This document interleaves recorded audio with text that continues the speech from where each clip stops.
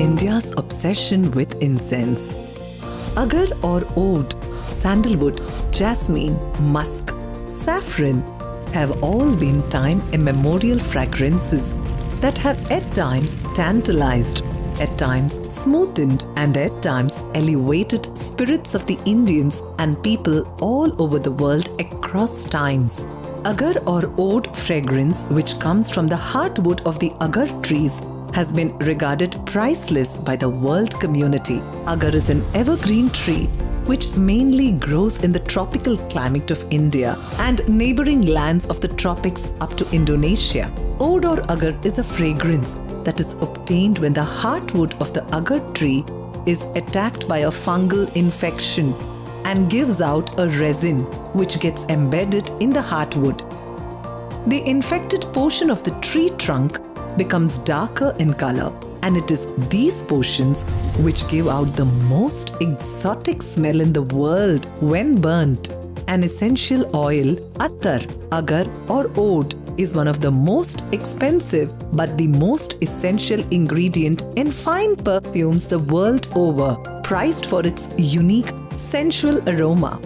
Agar wood is also used in Ayurveda medicines to treat many conditions and has also been used world over as an aphrodisiac. Oud used to be used mainly by the Arabs and extremely rich in the West. In recent times, it has become the base for high-end brands of perfumes in the West.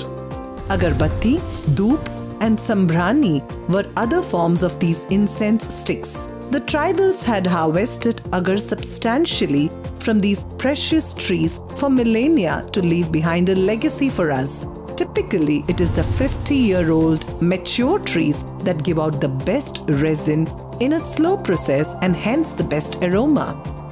Today, in the name of industry, young immature trees are brutally nailed to create artificial wounds or injected with bottles of chemicals to artificially trigger the defense mechanism of the tree in order to create the resin fast.